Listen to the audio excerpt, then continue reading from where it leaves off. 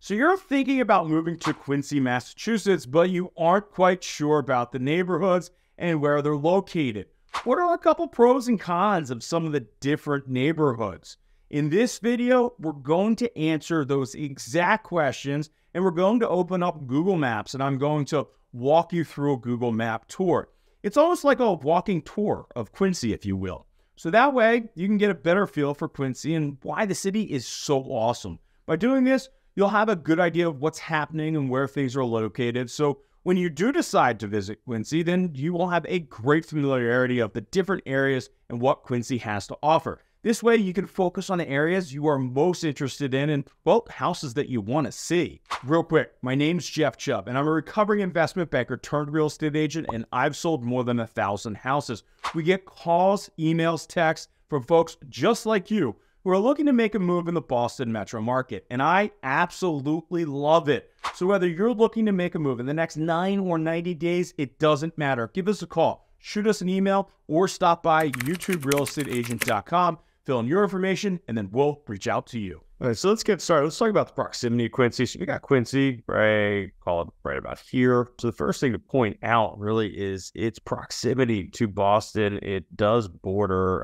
Dorchester, which is a neighborhood in Boston right here, but it's very easy to jump in. You got Milton, you got Braintree, and you got Weymouth right here that are circling Quincy, if you will. Now, obviously, you got big big single water right here. So Quincy Bay, which dumps right out into the Atlantic Ocean. So with Quincy, you got the commute into Boston. So you got a couple ways. So first off is you got 93, which comes up right through here and will drop you into Boston, right? That's a main thoroughway, one of our main roads that goes into Boston.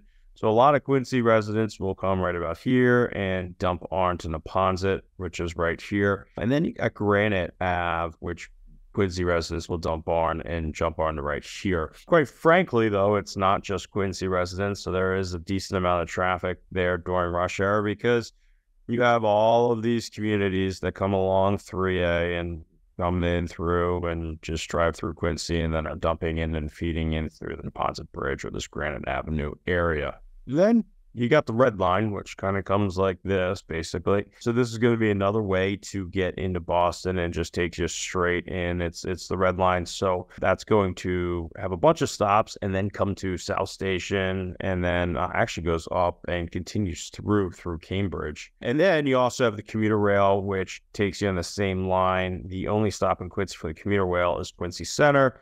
As where you have 4 different stops for the red line T-stop. So if you're in Quincy Center and you're looking for a lot faster and more efficient way to get into the city rather than having to stop multiple times, then ultimately this Quincy Center stop and just jumping on the commuter rail is probably going to be for you. So let's start talking about the neighborhoods, and we'll start at Marina Bay and then work our way down. This is Marina Bay right here. Some people make the wrong assumption and throw Squantum as part of Marina Bay into that neighborhood. It is not. They are 2 separate neighborhoods. Marina Bay actually used to be an old Navy Air Base and private airport. And then in the 1950s, property was sold to Boston Edison, and it was developed to what we know as today, basically back in 1985. So one of the things about Marina Bay is, as you can see, it is pretty darn close. If you were driving, you come out here and basically go across on the Neponset and can jump on into 93. The other thing is there is a boat that will take you out into Boston as well. That's probably the most fun way to go about it. But it's really now ultimately a thriving neighborhood. Interesting fact, there are no single family homes in there. It's all condos, townhouses. It's just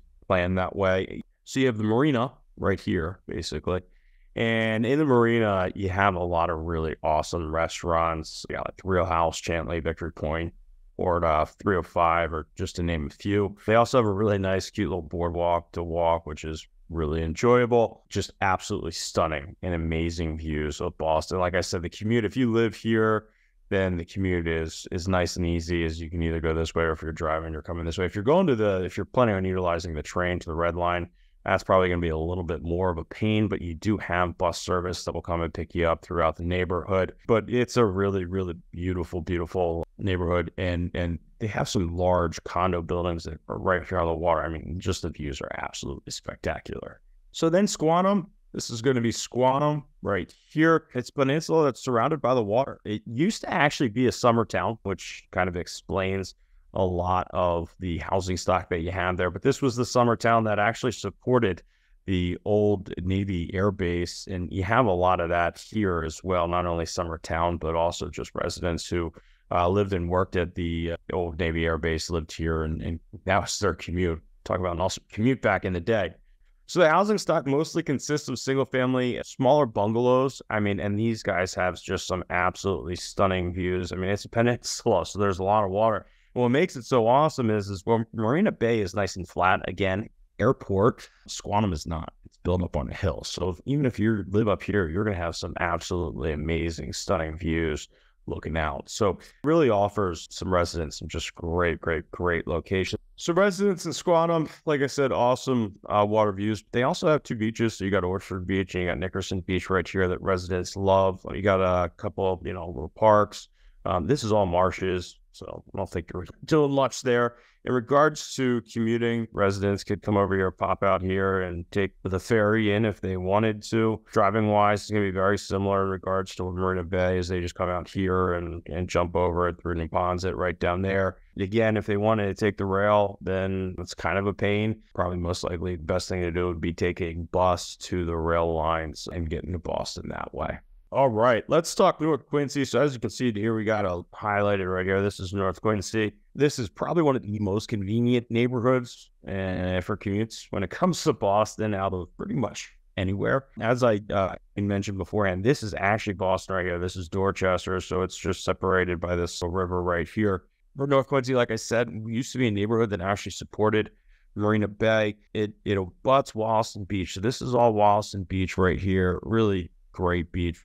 Probably one of the things that Quincy is really well known for. You're going to find a mixture of single family, multifamily condos, properties in here that are the 2 to 3 family type condos, not the big, huge 100 or 200 unit condo buildings. It's not a very vertical section of town, if you will. It also is home to one of the 2 high schools that Quincy has. So that's going to be North Quincy High School. Commuting Boston, like I said, it's really simple. Most people are going to go up through the ponds if they're driving. They could jump on the Red Line T stop. There's some bus lines. So there's a lot of different ways. They could also come up here if they wanted to go jump into Marina Bay and take the ferry in. Like I said, definitely one of the more convenient neighborhoods in Quincy.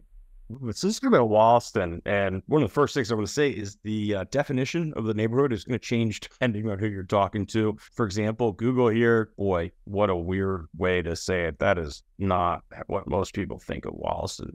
Kind of say it this way, it kind of generally is in this area, if you will. Some people will have it coming out into the water line here because you got North Quincy up there. But I think most would say that Wollaston really consists of 2 smaller neighborhoods. You got Wollaston Heights and really Wollaston Park. Primarily, it's a neighborhood that is known for its tree-lined streets, historic homes, and really gives you that suburban feel. It's similar to the homes up here in North Quincy. You're going to find single-family homes, condos, and then the multifamilies that are in like the 2 to 3, family properties.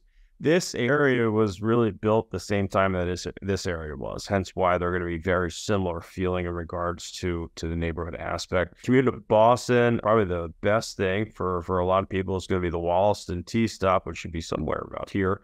Otherwise they could come up here through 3A and dump you into Boston, or probably some people might jump over here to the Granite Ave option right here to jump you into 93. So, again, a very accessible and a very convenient neighborhood to live in. Now let's talk about Montclair. I feel like Montclair's forgotten about a lot. This is the Montclair neighborhood, approximately, I should say. Also, one of Quincy's most convenient neighborhoods, probably one of the more convenient neighborhoods in the Boston metro market. It's easy because a lot of residents are going to utilize this North Quincy rail stop. They could also jump through Neponset by kind of jumping up this way on 93, or they could take Granite Ave entrance onto 93. There's a lot of accessible points here. You got some bus lines, but a really all-around convenient neighborhood. Another thing to mention is the President's Golf Course, right? That residents of all of Quincy and really all around are going to enjoy. But President's Golf Course, you have some really nice neighborhoods that kind of border the President's Golf Course. and you can get some nice views in some of those houses. And it's just a quaint, nice little Boston suburb area neighborhood to live in, that's for sure. All right, so now let's talk about Howes Neck. We're going to go from Montclair all the way over here to Howes Neck right here. And that's Howes Neck, not Hughes Neck. It is pronounced wrongfully so, Howes Neck.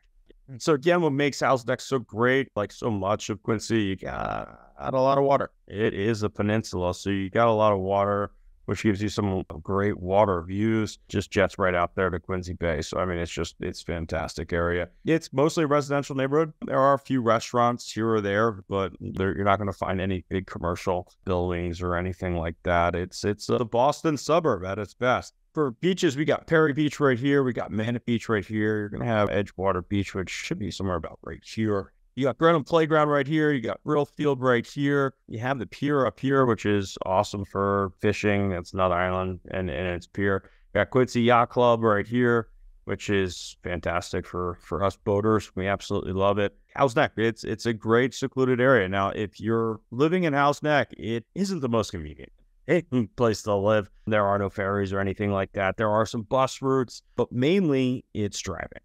When it comes to commuting, like I said, most likely driving, you're going to be jumping out here through Adams Shore, which we're going to talk about in a couple seconds, through Quincy Shore Drive, come up to there through Wallaston, and then North Quincy, and then jump out here, and then jump through the Ponset Bridge, and boom, you're on 93. I did mention earlier there are some bus routes, but if you're on bus routes, they're going to be doing the same traffic. Otherwise, you can maybe do some bus routes, come over here, and jump to the Quincy Center, Red Line, or commuter rail stop. Those are probably your best options.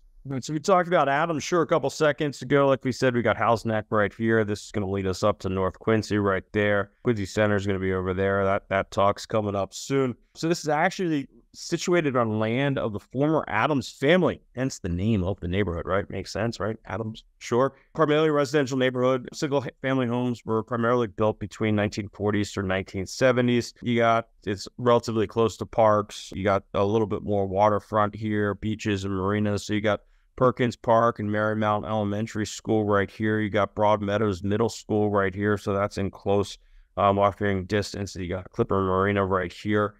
Right there. So keep in mind, C Street, this is more of a main road, so you are going to get all the traffic that's dumping out of Howes Neck right here. But from a commuting perspective, it is a little bit closer. Again, it is going to be a more convenient neighborhood. You can just jump out here to C Street and jump up through here on Quincy Shore Drive. That takes you to the Neponset. Otherwise, you're going to take bus or drive over here to Quincy Center and jump on the Red Line T-stop. So again, very convenient neighborhood, great spot to live, offers you some nice water views. You got some nice parks. You're close to not only the elementary school as well as the middle school, but you're also really close to proximity over here where the high school, North Quincy High School, is as well. So this is Quincy Center. If somebody was to refer to downtown, I guess this is what they would be talking about. However, nobody calls it downtown. It is home to the Quincy Center T-stop. So we've talked about it a couple times. That's where the Red Line as well as the commuter line goes. Very convenient, very, very, very convenient for residents that are looking to commute into the city. Quincy College right here. They have a couple of buildings throughout. United First Parish is a really kind of a famous spot. You got Quincy City Hall. You have the cemetery right here, the Hancock Cemetery. The Thomas Crane Public Library right here. So like I said, this is just like the quote-unquote downtown of Quincy. This is where it's going to feel most city for you. And to that point, you are going to find a couple large rental apartment buildings. You'll find a couple large condo sale buildings in close proximity of this area. It's definitely more dense and definitely city-like. If you can say that, it's hard to say that from if you're thinking like New York type city. Most of Quincy is it's a little bit more spread out. It's single family or the condo homes that are in old 2 to 3 family properties. And also just for what it is, for the downtown and the Washington Street, you got Hancock Street. You're going to find a bunch of small cafes and restaurants and bars and things of that nature. It's a convenient neighborhood to live in. It really, truly offers you kind of a best of both worlds type situation. And so next up is going to be Marymount. Marymount is a neighborhood that's between Quincy Center, which we talked about just right in here, and Adams Shore, which is right over here. So it's kind of this area right about here, call it. So it is primarily a residential neighborhood. And one of the reasons why is the Adams family actually owned this land up to the early 20th century. And then at one point they sold off the properties to make for housing lots, single family housing lots. So that's why so much of it is residential single families, and ultimately why there isn't much commercial or industrial or no industrial in this neighborhood. Housing style ranges from colonial and Cape style houses to ranch homes and bungalows. So that's pretty much what we see all throughout Quincy neighborhood. It's served by the Marymount Elementary School, which is up here. Kids go to the high school, which should be right about there. So it's a really convenient location also from an aspect of commuting into the city. Again, we could go this way, or we could jump out this way to C Street and go up Quincy Shore Drive that way. Also, if you got bus routes that run throughout here and nice, easy walking distance to the Quincy Center T-stop, where you could jump on the Red Line as well as the commuter rail. So really all around this neighborhood offers people a lot of the best of both worlds. Other mentions are the Quincy Youth Arena. We've got Ginger Betty's, which if you haven't heard of Ginger Betty's, come around Christmas time, you can definitely find my wife there at least once. And then you got Marymount Beach, which is up here that a bunch of residents will use. So like I said, it's a very, very, very convenient neighborhood to be in. Second to last, we got Quincy Point here. Now, look, this neighborhood encompasses everything east of Quincy Center and goes all the way over to Weymouth right over here. I feel like it often gets lost in the shuffle, but the town is home to more than 10,000 people. So it's home to the former Fore River Shipyard, which is going to be right about there. Pretty cool. Based there it is still the United States Naval Shipbuilding Museum, and they got an old carrier there, which is kind of pretty awesome to drive by pretty much every single day. You got a lot of small beaches. You got Mound Beach, and you got Avalon Beach right here, which are pretty awesome. You got the Fore River Field, which is going to be right about there. Big, huge park. Marshall Elementary School is right here. You got Point Webster, the middle school as well, services the neighborhood. And then, it's pretty darn close to the Quincy High School, which is right there as well. So pretty good and easy, convenient feeding pattern. This is the Fore River Bridge that takes you over into Weymouth right here. Again, for residents, they were commuting in. They're going to take Washington Street up through, either jump on Granite Avenue to 93 or go through the Neponset Bridge, or they could jump on the Red Line as well, or the commuter rail at the Quincy Center T-stop as well. Last but not least is Quincy Center. It's located in the southern part of Quincy. Quincy Center is the west and north of South Quincy. You got Quincy Point to the east over here. Then you got Braintree to the south, and 93, which is going to be right here, is on the west. You got a 7.5 acre park right here. That's track and field facility, football practice field, children's play equipment, 5 tennis courts, baseball, softball field. So that's pretty awesome. Commuting's pretty easy because you got the Red Line that jumps up through here. Most people are either going to use the Quincy Adams stop or maybe jump up here to the Quincy Center stop. It's very easy on the Red Line. Easy access to 93. Coming down through here, there's a couple other points like off of Furnace Brook Parkway, which should be somewhere around here-ish. I should know that because that's where my office is located. Just fun fact, this is John Adams' birthplace right here. So yeah, that's South Quincy, and another really convenient, awesome place to live. Again, the housing stock is mostly going to be residential, like single family, smaller multifamily properties. You do have a little bit more commercial down in this space. You'll have some big commercial buildings. I think they got like a Home Depot down there. So it is definitely convenient, but it's definitely not as secluded as, say, a House Neck. And it doesn't offer the views of other parts of Quincy because, as you can see, there is no water mass anywhere around us. This is definitely more of a landlocked neighborhood of Quincy. But like I said, what you do get is you get a lot of convenience.